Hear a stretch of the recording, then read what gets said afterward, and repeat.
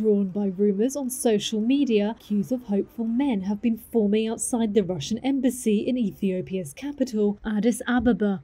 Their hope? To enlist to fight for Russia in Ukraine. What began as a trickle of volunteers swelled over 2 weeks to scores, two neighbourhood residents told Reuters. Among them was 40-year-old security guard Binyam Sadiq, a retired soldier. The reason I want to go to Russia is not to fight Ukraine, but because I'm not benefiting from my country. I'd rather be a national of a different country. There is no evidence that any Ethiopians have been sent to Ukraine, nor is it clear if any will be. On Tuesday, Reuters reporters saw several hundred men registering with Ethiopian security guards outside the embassy. The guards recorded their names and asked for proof of military service. By Wednesday, the number had dwindled to around 20. The Russian embassy did not respond to questions from Reuters about whether Russia was deploying Ethiopian volunteers to Ukraine. It issued a statement on Tuesday saying that the Ethiopians who showed up outside the embassy were well-wishers, expressing solidarity and support for the Russian Federation.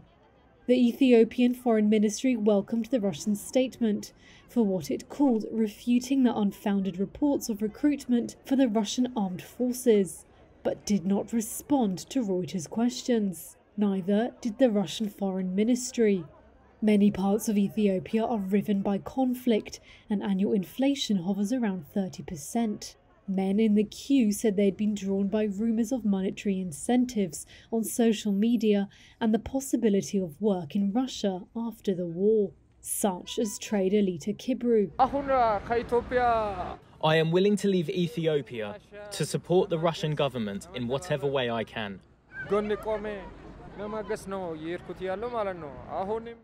I want to go and fight along Russians, now and in the future.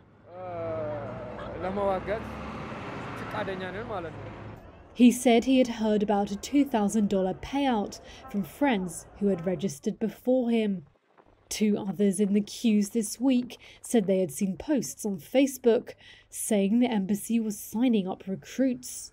Reuters was not able to find any posts on this subject from official sources or confirm any such offer. Ethiopia has called on all sides in the war to exercise restraint.